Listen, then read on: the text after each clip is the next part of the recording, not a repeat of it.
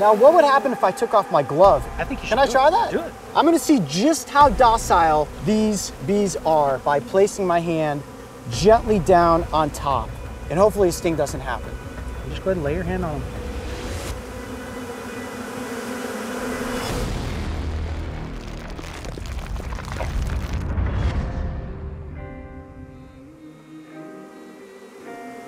When it comes to the buzzing world of bees, I am no stranger to these fuzzy insects. I've worn a beard of them, but that went horribly wrong, and I was stung 60 times in the face, neck, and arms. Ouch. I've carefully borrowed a slab of honeycomb from a wild Africanized swarm to determine if killer bee honey is better than regular honey. And I even showed you how to properly take care of a bee sting in the event that you accidentally find yourself at the receiving end of one's barbed stinger. Today I am back in Tucson, Arizona, and I will once again be working alongside bee expert and honey master, Chris Brinton. Not only has Chris been a friend of mine for many years, but he has also helped us in the creation of every bee episode produced on the Brave Wilderness channel. Given the list above, you are probably thinking, what else could we possibly learn about bees? Well, have you ever wondered what's inside of a bee box? Beside the bees? Today we're going to show you exactly what's in these white squares and how they work. Chris, I'm excited, but I have to say I'm a little intimidated at the same time. We are surrounded by boxes that are filled with bees. We have isolated a single box to look inside. What you guys probably don't realize right now is that there are bees flying all around us. How chaotic is it gonna get when we open up this box? Oh, it's gonna get chaotic just because we're opening up their home. We're taking the roof off. Right. I mean, if you get your roof ripped off, I wouldn't be happy about it. Anything's possible. You're probably gonna be a little angry too. I would be a little angry. However, these bees here have been remodified, I guess you can say, by requeening them to a more docile European honeybee. Okay. So they could be a really nice honeybee. Well, I have a feeling that everybody assumes they're going to be buzzing all over us. Things are going to get noisy. I'm ready to get inside. I've got a list of burning questions that I know the Coyote Pack wants answers to. So let's crack the top and get inside here. So, wow, okay.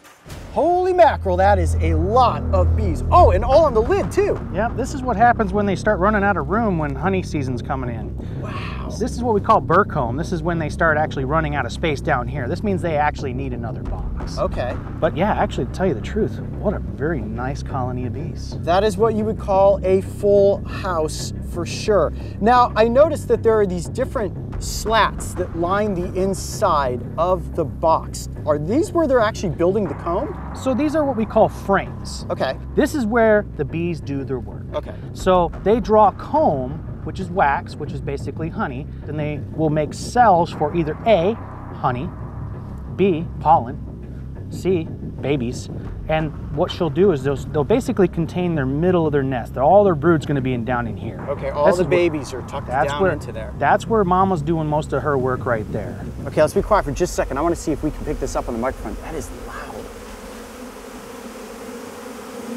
Bees are buzzing. So, if I've done my research correctly, inside is basically made up of 3 different bee types: drones, workers, and a single queen. And what most people don't realize is that the majority of the bees inside of a box are actually female. All of the workers are females and they can't actually reproduce. It's only the queen that can reproduce with the drones. Am I correct in saying that? Absolutely. They have different stages inside of the hive. When they emerge, they're a nurse bee. They graduate from a nurse bee to a guard bee. Mm-hmm. Are those the ones up front? Yep, these are the ones that kind of protect the front of the entrance. And then from a guard bee, they turn into a forager. So we've lifted off the roof of the bee box at this point. Let's pull out one of these cells and see exactly what is waiting for us inside of the box. Can we do that? Let's go ahead and take this lid and we'll set this in the front out here. So that way, if they feel that they want to march back into their home, they can do that. Okay, so that's the first cell right there. And so, wow, look, they're just staying right on the comb. This is the beauty about working with European honeybees. When we change these over from an Africanized nest, we turn it into this. This is workable. This is something that we can literally take to farmers' fields and pollinate crops with. And the best part about it is when you can move your hand and you can place your hands on them and they don't try to sting you, this makes beekeeping so enjoyable. Now, what would happen if I took off my glove and laid it on top of the bees like that? Do you think I'd get stung? I bet you wouldn't, as long as you don't really push on it. I think you should. Can I try that? Do it. I'm gonna try that. I'm gonna see just how docile these bees are by placing my hand gently down on top of them.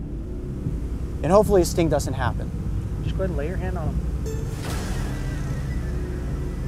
Whoa, that's a crazy feeling. Isn't that weird? They're all vibrating. It's actually really warm. It is. Honeybees keep nests at 92 to 95 degrees. So, no stings. No stings. So can we find the queen? So if you look on the top, you'll see a lot of young nurse bees. Their nurse job is to take care of things that she just laid or hatching eggs. Can we take a look and see if we can find her? Let's see if we can find this queen. So what we'll do is we'll pull these frames back, and then what we'll do is we'll actually take this frame and we'll go straight up with it. Okay. Nice and leaving a lot of room. Oh, look at all those bees. So what we're gonna do is the first thing I do is I always look right where I pull it up and I look for her, okay? Yep. And then I'll flip that over and I'll look on the back side here. And you're gonna look for a bee that is twice the size of a standard worker bee. So let me ask this question real quick, since this is so cool to be able to see this. These cells, what's inside of here? Honey, or are those larvae that are behind each one of these caps? This is all larvae. These are all eggs that have turned into young baby bees, and you can see like that just emerged right there. Yeah. That right there is what these little tiny fuzzy bees are. She just hatched out of her cell. Baby bees, very Baby cute. bees. Okay, so no queen on that frame. How many bees would you guess are inside of this box? You know, it's a really hard guess. I mean, a lot of times people over speculate, but I'm gonna say it's probably around 25,000. Wow, 25,000 bees possibly inside of this colony. Okay, so now we've got another frame up here, and you can see this one is full of food here too, because this is all pollen. Being the fact that we're not seeing any eggs, we're not really close to where she's at. Oh, okay, so more eggs. These are cells that have hatched out, so less actual active eggs versus more babies that are emerging. See how there's all capped over? Oh, yeah. So this right here, when you move these bees out of the way, and you can just touch them because they're social insects, so you don't have to worry about them trying to sting you. They like to be touched because they touch each other all day. Yeah. But you can see all that. That's all brood that's going to emerge. And that's all brand new babies that are going to fill this box even more if we don't give them more space. Crazy. So we come to the other side, and we're still looking because we still don't see any eggs. Where is the queen? So far we are 0 for 3, but she has to be in here. She has to be in here because there's babies all over. All right, here we go. Is this the frame with the queen? Nope. This is probably not going to be. A lot of honey. All honey. But you know what that might mean? That might mean you need to try that. Can I try that honey? I think you should try that. Okay. What I'm gonna do is I'm just gonna go ahead and do this, and I'm gonna get you a big old glob of honey Whoa, right are you kidding me? there. Now unzip your veil. Really? And yeah, that means they didn't sting you. I guess that's true. There's a few that are out here, but I mean, if you go straight up underneath your veil, you should be able to eat that. Wow, this is cool. All right, I'm gonna try honey right out of the hive. Yep. This might get a little sticky. Don't get honey on my mic.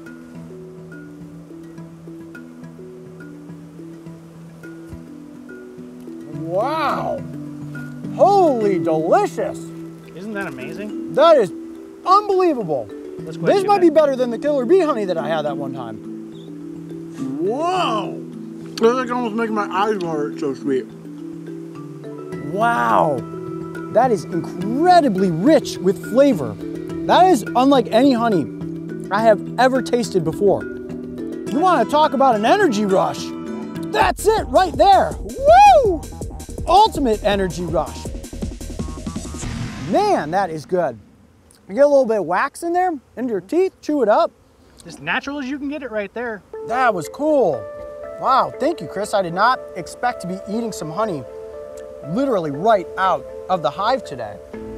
Okay, well, we're still looking for the queen. We gotta go back in here and go to the other side. We're going backwards now. And remember, we are looking for a bee that is twice the size of the other bees, so she should stand out pretty obviously. Ooh, Chris, is that her? That's her right there. Wow. Let's go ahead and grab her. Okay, that is the queen. Look how short those little wings are. Now here's the ultimate question. Can a queen sting?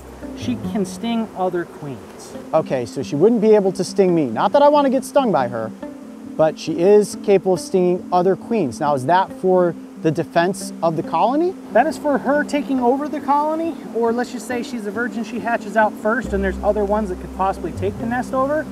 She's gonna go ahead and get rid of that competition. She's gonna be. I see. The queen is a big bee.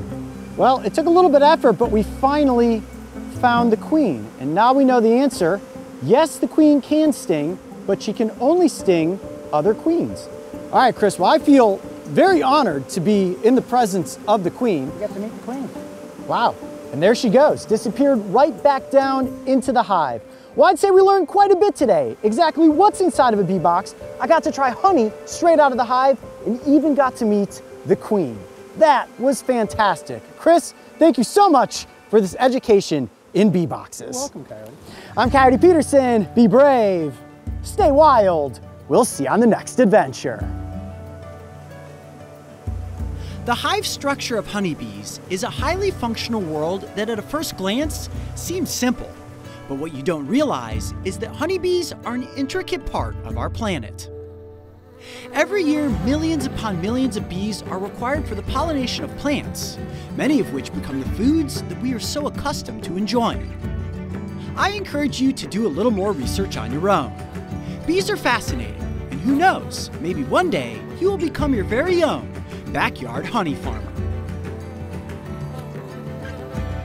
And if you're a huge fan of Brave Wilderness, check out our merchandise at shopbravewilderness.com. You'll find everything from t-shirts, to hoodies, to backpacks, and even my authentic Coyote Peterson hat.